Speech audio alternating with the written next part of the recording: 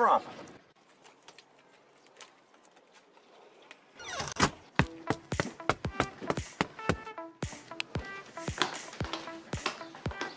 I didn't order a new waifu, did I?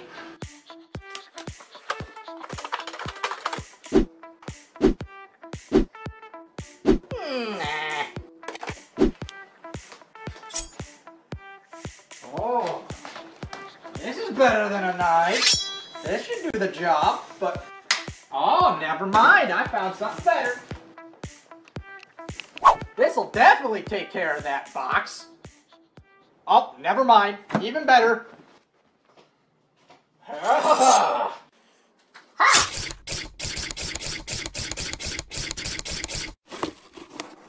What the?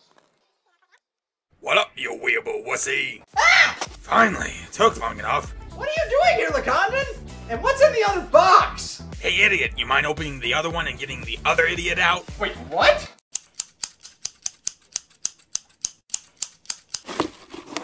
Ah! God damn it, Lacondon! Whoops, forgot to put holes. I couldn't breathe! And why did I keep getting bounced around? You're the idiot that didn't want to pay extra for the handle with care option. The hell were you two doing in boxes anyway? Well, how the hell did you think we were gonna get here? Why mail yourselves? He's having to deal with Chicago traffic. Alright. Plus, I believe we're supposed to be recording that comment review video today. Oh. Yeah. So, what's this about new waifu? What? Nothing? So, what about the comments? Yeah, let's get started. What's going on, guys? It's me, Richard. And I'm Ryan. And we are the R&R Connection. Yeah! Oh, wait, we can do that, right? We can use that.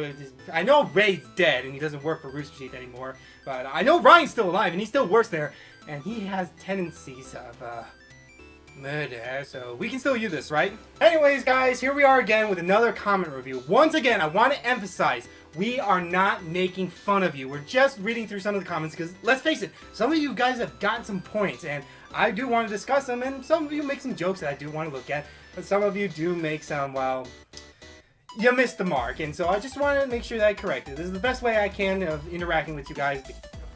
Before we actually start, I should probably pull up the comments myself.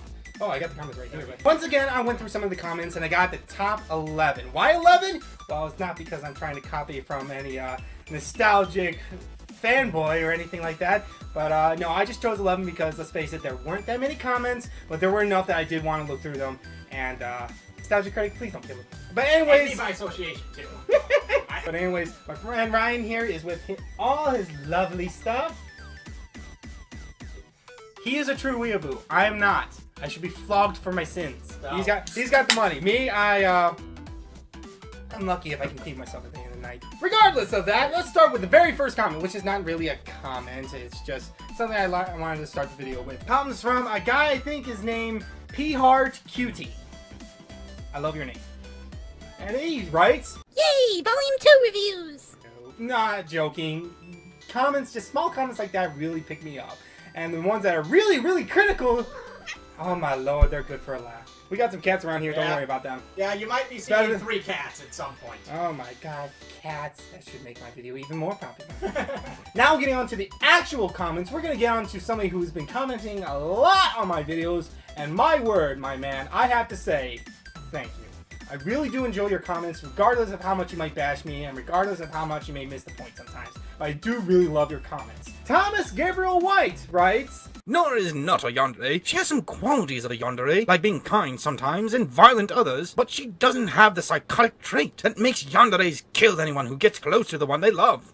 Again, you missed the joke. Yeah. Ryan, take it away.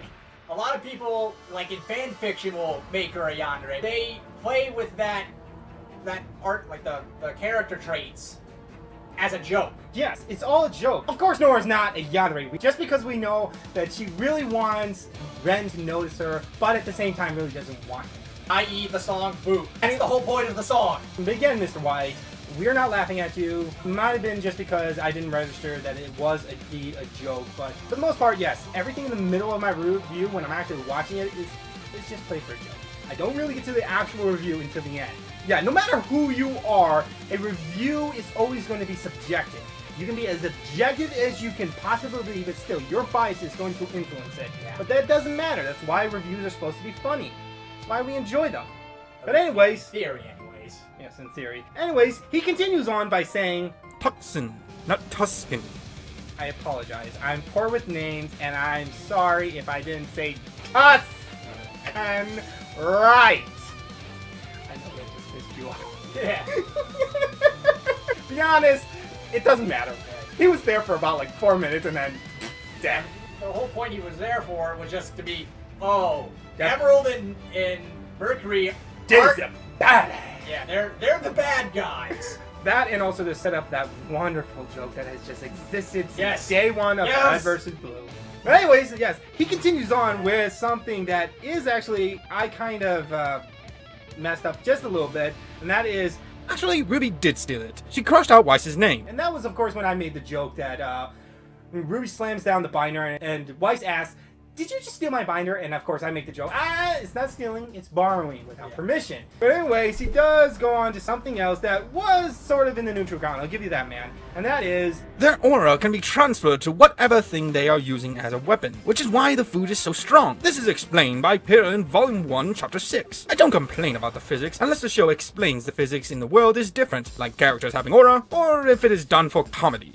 technically you're right, because the physics in this world is just slightly different from our own. But, I mean, Ryan knows a decent amount about this aura. It's a way to differentiate our world from RWBY. Mhm. Besides the monsters that Besides being attack people. But anyways, yes, you did make a very good point. This was done for comedy, but so what are my complaints? It was literally just a joke for the most It was part. riffing on the episode. I did complain that why did we suddenly have a joke fight in the very beginning? But then again, as I was saying, it's mostly for comedy. One thing I did absolutely love about that fight was the fact that it did establish that these were just kids. Yeah. This is what kids are gonna do. Also, it was just the effort that was put into making that fight. That's dedication for a food fight.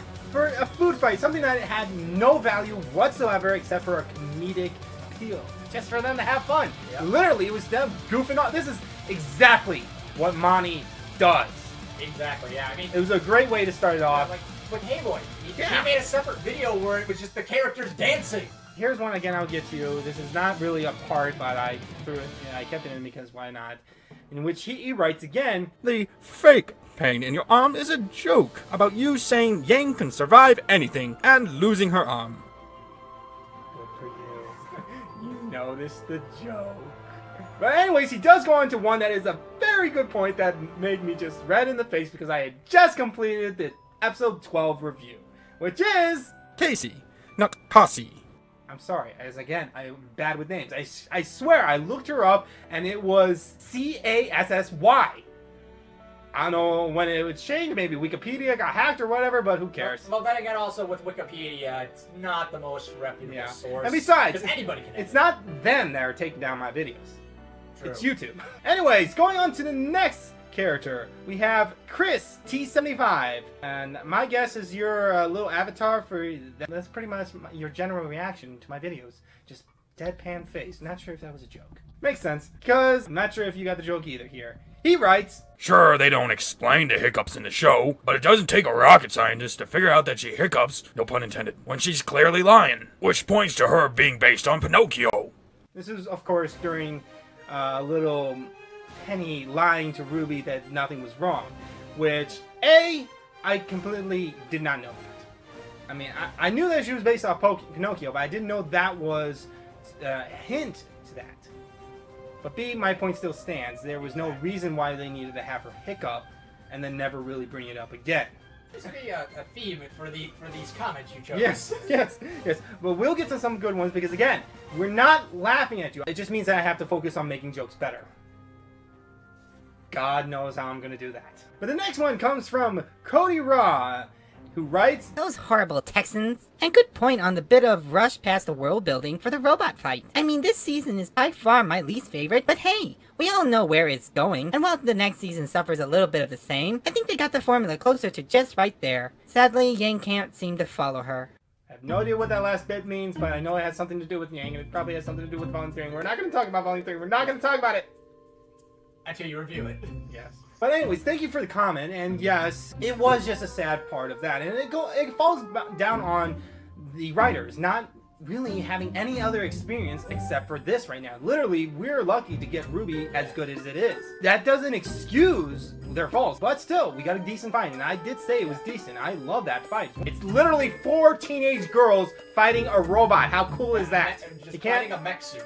Seriously, you can't get any more anime than that. How to describe it? It's like basically take a mini Gundam and have 4 superpowered girls try to beat it. Again, not by throwing missiles or anything, by literally stabbing it. Yes, or punching it. Yes. A great fight, but sadly they rushed past it. Back again to you, Mr. White! I know you are reviewing each episode as if you haven't seen the show, but do you have to treat each individual episode like it's its own story? This episode had less character development and more action, but there are a lot of episodes with no action and a lot of character development, and some with a balance between the two. Correct! This is again back on the whole episode 4, I believe it was, with the robot fight. Yeah. However, Mr. White, I think you're forgetting one important detail. A good story has 3 important parts to it. Characters, plot, and world. Characters being the most important, plot coming in second, and world being something that you can easily fight by on, but isn't to be ignored. However, when it came to this episode, I would have to say, sorry, Mr. White, but you can have an episode with absolutely no action, and it can be the most amazing episode ever. And you can have an episode with nothing but action, and people forget about it. Yeah, though, there's not like, it's not where it's a show where there's a bunch of fighting or anything. It's mainly psychological. And yet, it's still an amazing anime. And you want to know why? It's simply because of this. It's like comparing an amazing story to a fireworks display. An amazing story can stick with you. The character development can stick with you long after you're done watching it. However, when it comes to an action scene, it can be incredible to watch.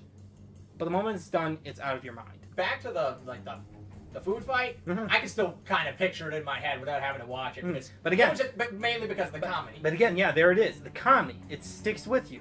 Comedy, which is based on mostly characters. You can't have a good comedic moment without having good characters. If you sacrifice character development, world building, and plot for action, you'll get good action. But it's not going to stick. Yeah, it won't be memorable. That was the problem with RWBY right here. Luckily, they do fix this later on, but we'll get to that when we get to it. Oh, yes. The next comment comes from DT McCab. Close enough. Yeah, the best I can do, my man. The thing about the color names is they have to be a color, mean a color, or make you think of a color. So almost every character in the show fits. Dude, Lacondon, this weed is awesome. I know, right? See, the problem with that, and this is one of the reasons why I actually like RWBY, it's because Monty could have just stuck with the usual, like, anime trope in which that every character's got a particular color to his name, but instead he only made the 4 characters have names as colors. Red, white, black, yellow. RWBY, Weiss, Blake, and Yang. But everyone else had different names entirely. Unless you know about their backgrounds or know about the characters, you're not going to immediately come up with color. So that was the problem I was having right there. But funnily enough, that wasn't a problem with me. That was actually a praise. I admire Monty for having that restraint. My only problem was the fact that it only seemed like some people did this, which made me wonder. I didn't put it in the video because I didn't want to ruin anything, but I'll get to it later. It made me wonder what kind of connection did their parents have with each other. Well, I mean, Winter, kinda, because Yeah. she's somewhat Yeah. related to, like, she has some... Yeah, she has a Sooner thing going for Crow. Yeah. Let's just admit that. We're gonna get that out of the way. It's Winter. I'm sorry. You just need to accept your feelings, okay? But anyways, yes, that was the point of it. It was to establish that not everyone had color. If there was a few others that did, then I would have given it that, but it was just like a sort of slip up in writing. Not everybody has a name that is exactly, oh, it's this color, but Yeah. it has some relation to a color. Although I also did like their explanation, like Oz's explanation about why they chose that. Alright, going back to Cody Raw. And demonetized. Child warning. And that little skull is now on the feminist watch list. As well as the CPS's watch list. And the FBI's. And the CIA. And the government's secret program to watch out for supervillains.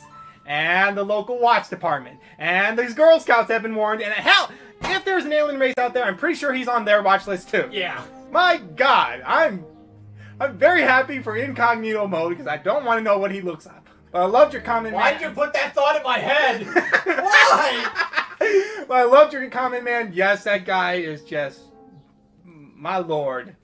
I needed. By the way, I needed where something. did he go? He was here earlier. He's currently in the box. Oh yeah, let's not talk about what you look up for research. All right, moving on to Adrian Alexander. Okay, the amount of strikes you've been getting are just getting annoying. What makes it worse is that all these reviews break none of YouTube's community guidelines. Okay, yes, I wanted to talk about this. Yes, sadly, this is just something I have to deal with. I knew that I was going to have to deal with this from the very beginning. I was very fortunate that most of my trailers did not get flagged at all.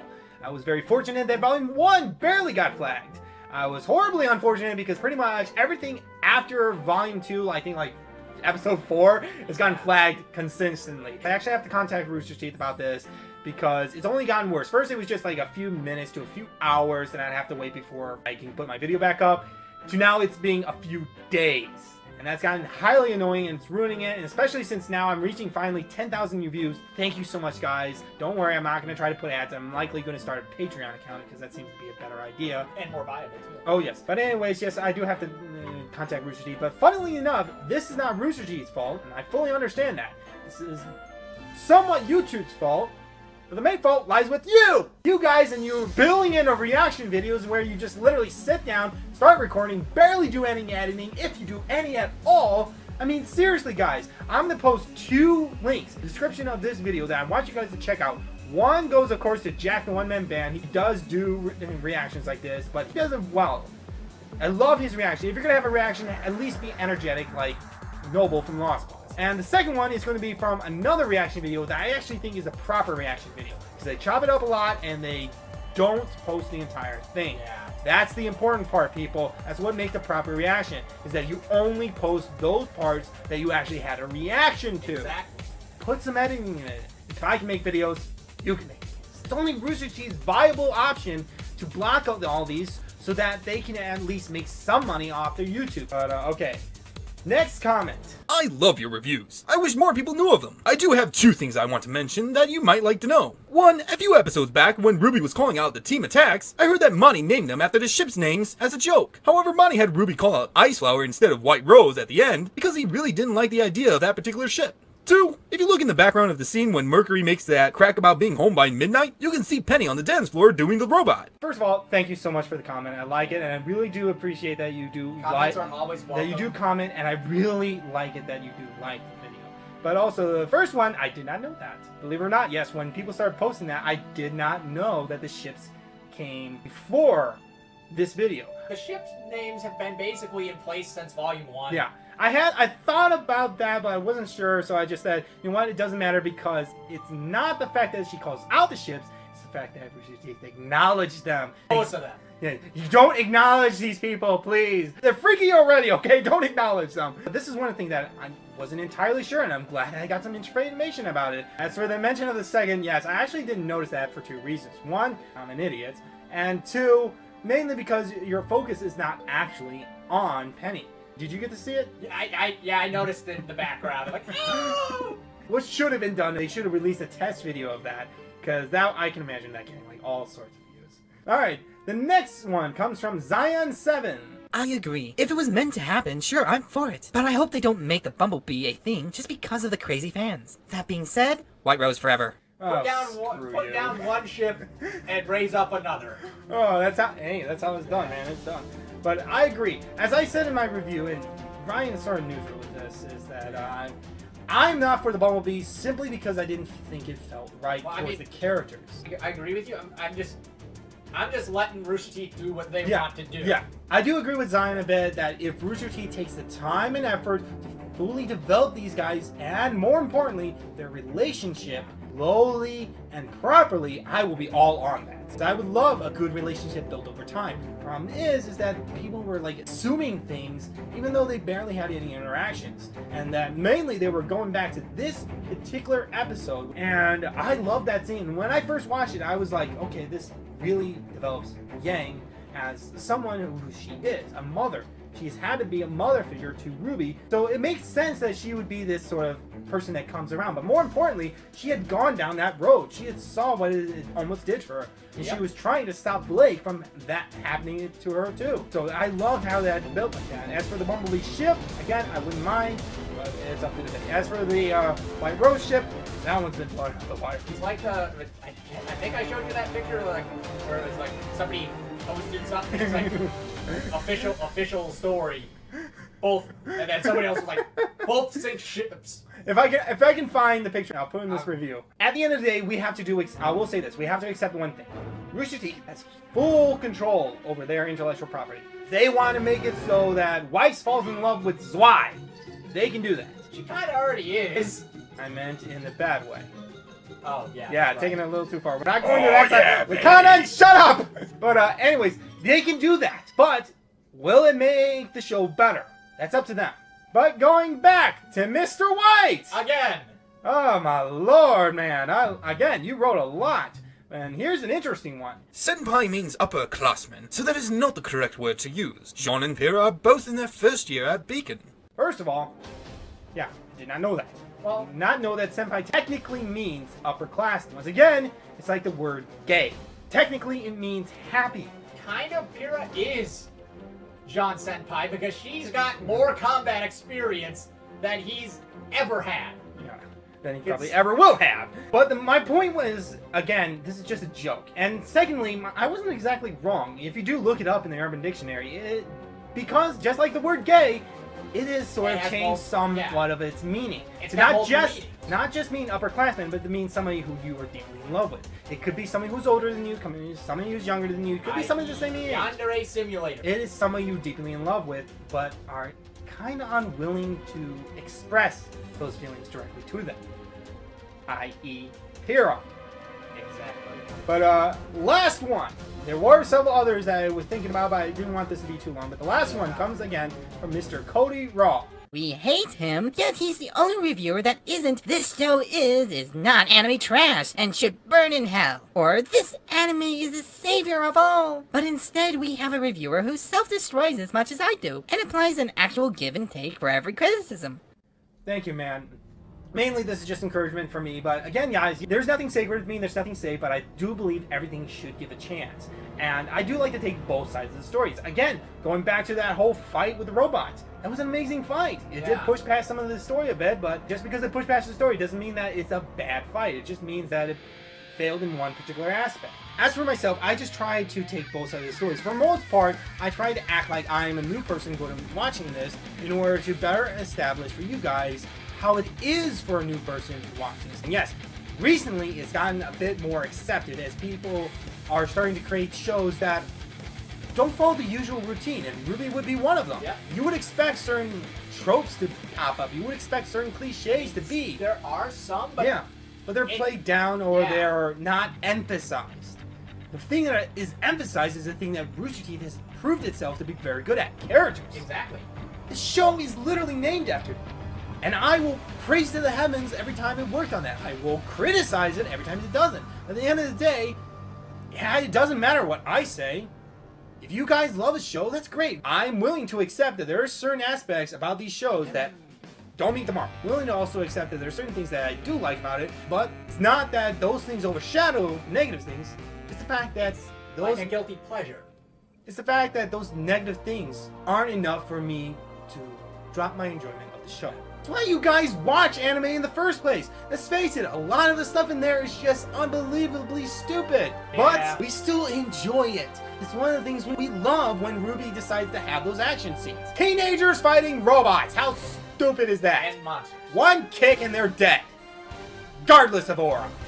But we don't care because it's enjoyable. But either way, guys, thank you so much for watching this comment review. I really hope you enjoyed it. And more importantly, I thank you so much for your comments, guys. It's really amazing every time you write a comment. Even if it's a negative comment, even if you hate me, I don't care. I love reading them. I love taking a look at what you didn't like and trying to see if I can make it more appeasing or try to stick to my guns and focus on something that I am actually good at and build that up so that what I'm bad at isn't really shown. Because there's a lot of things I'm bad at, but at the end of the day, there's a lot of things that RWBY's bad at.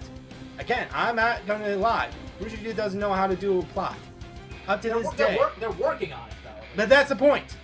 They're working on it. RWBY should not exist in the manner that it does, but it does. RWBY is amazing. I'm glad that it exists. I'm glad that you guys exist, and I'm glad that you love RWBY. I love RWBY, and I'm still going to review it as much as I can. Again, I'm going to start probably a Patreon soon, because I'm going to be able to have my videos monetized, which means that I can start making a little money.